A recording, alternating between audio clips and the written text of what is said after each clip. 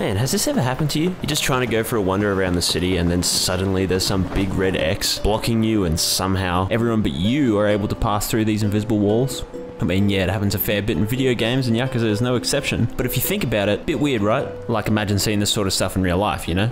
Yakuza is not completely devoid of weird stuff, as you may know, but there are some things that are a little bit strange if you think about them in a realistic context. Starting with, you ever wonder how weird shopkeepers must think you are? I mean, usually when you go to a small little shop like this, you get some milk or bread or maybe like a drink and chips or something like that. But then whenever the Dragon Engine lads go in there, they just grab like 800 items. Like, yeah, I'll grab 10 of that, 10 of this, 10 of these, 10 of those, and specifically 3 of them. Yeah, look, it's a bit cooked. Although this is a bit weirder. Back in the days before the current inventory system, just think of it for a sec.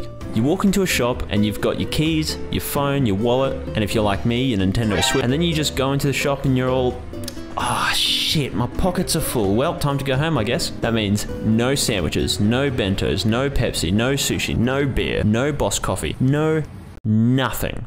Unless, of course, you just clear your inventory by downing a drink in front of the shopkeeper, and then you're fine. You know what else is weird?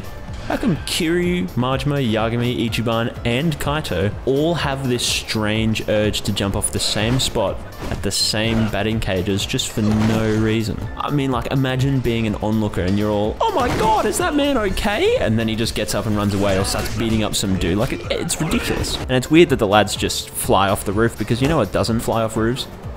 Birds. Like sometimes you see them in the games. You can see them in Yakuza 0 and in Kiwami 1, but then at some point Japan must have implemented their active defense system, which zaps birds out of existence as soon as they enter Japan's airspace. Fun fact, that's a real thing, look it up. But maybe they'd keep the birds out because they just get in the way of the buildings that just, you know, pop in and out of existence. I mean, like, whoever these construction companies are, they just somehow manage to build things so insanely quickly that they may as well just appear suddenly. Like somehow they're just on all sorts of performance enhancing drugs. Crazy though, because they either completely rebuild an entire hotel in a couple of months, or they just completely ignore something for several years. This hotel, for example, in Judgment it looks like this, and then Like a Dragon it doesn't look like that. It looks like this instead. There's also this hotel, which was completely rebuilt in a matter of seconds. But for some reason the little cafe that's in there is still there and you can look in through the window and just dream that maybe you'll one day get a cupcake from there again or something. I have to wonder though, maybe it's just a thing with hotels. But imagine these construction companies in real life, they'd actually get shit done. Unlike construction workers in real life who spend 3 years to do nothing.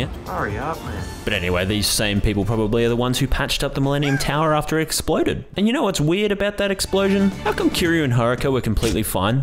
I mean, like, look at the size of this bloody thing. The entire rooftop completely explodes. But they're fine. Oh, Kiryu, you know, Kiryu, oh, he's a bit scratched up from the fight before. Haruka's, oh, she's fine. She was off on the side. It's completely fine. You know what, though? I think the only explanation as to how this happens is clearly Kiryu and Haruka both have EOD from Modern Warfare. The next point I'd like to bring up is a bit more gameplay related, but how weird is it that somehow after the 80s, everyone lost their magical powers to extract money from their enemies? I mean, Kiryu, Majima, and Yakuza 0 just punch someone and then they go, oh, shit, and they... But then after the 80s, they must have just sewn up those holes because as soon as you punch them, nothing happens. Well, until you knock them out. Whether you like to think that it's Kiryu going through their wallet and taking out money, or just the fact that they shit themselves so bad that they just drop everything that they own, including their screws and plastic, for whatever reason. It's all up to you, but ultimately, it's a bit weird. Speaking of weird, why is it that whenever you kill an enemy with a pummel while you're grabbing them, it does this? Why does it do that? Why do you just reset into your default position? Unless I'm just completely missing something, like maybe there's some sort of crazy martial art technique that I've never heard of, but there must be some sort of reason as to why whenever you just kill them with it, it just does this. It's especially weird whenever you finish a fight with it because it goes all slow-mo just to watch your character just back to... But what about these magical bushes as well? In Lost Judgment, you can run through them. They're not solid walls like they were in previous games. But in Like a Dragon, you can still run through them, except only with the magical powers of the will to want to beat the shit out of someone, because you can only do it in combat for some reason. I mean, yeah, walking through an entire bush is a bit hard in real life, but I've never just thought, I'm gonna beat this guy up so bad, I'm just gonna run through this bloody bush. All of it's just, it's all a bit weird. Now, if you've made it to the end of the video, first of all, I'd like to say thank you. I hope you enjoyed. Please subscribe and all that. But if you're one of those people who are going to comment, you're being nitpicky and biased and your logic is flawed and stupid. Yeah, that's the joke, you